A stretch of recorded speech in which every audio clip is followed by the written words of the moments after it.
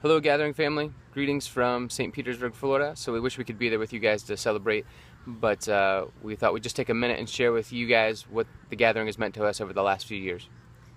For us, the Gathering has been a key part of us making Lexington feel like home. We had looked for a while and hadn't been able to find something, and finally being able to find a place where the people loved us and took care of us and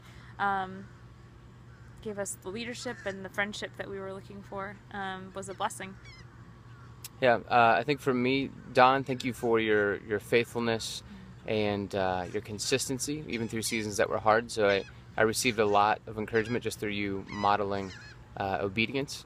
And and thank you guys for the opportunity to kind of get back out there and do some singing and worship leading. I haven't done that in a while, so the opportunity to do that was great, and to get to know Josh and Carrie and Tim and Bruce better through that experience. So I'm definitely going to miss that.